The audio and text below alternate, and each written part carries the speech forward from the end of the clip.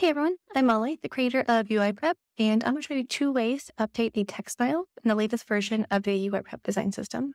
But first, let's head over to the typography styles documentation. We can see here the documentation for each and every text style saved to this file. And the first way to update the text style is to do so manually. So you can head over here to the right-hand panel, expand each of the text categories, and then click the little edit icon here to go in and update the properties. If you want to make one large change to all of your text styles, I recommend using the second method, which is to use the plugin batch styler. Do that, and over to this button here, open up batch styler. Select all of the text styles.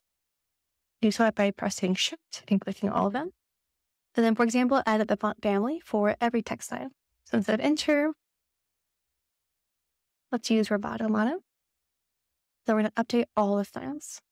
So we can see all 20 have been updated. By making that one edit in the batch styler plugin, we can see that all styles have updated.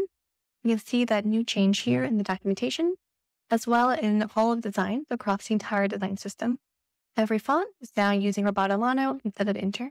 So there you go. Those are two ways to make edits to your text styles and the latest version of the design system UI Kit.